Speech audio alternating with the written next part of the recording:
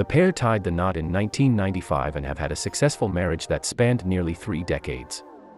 To hear Chestnut tell it, the chance encounter that tipped off this long-running marriage could have fizzled out if he had taken his friend's advice.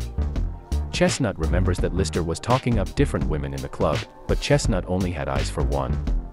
He had spotted Byse, and he pointed her out and asked Lister what he knew about her. "Nah, man, don't waste your time. She doesn't give anybody no play," Lister responded.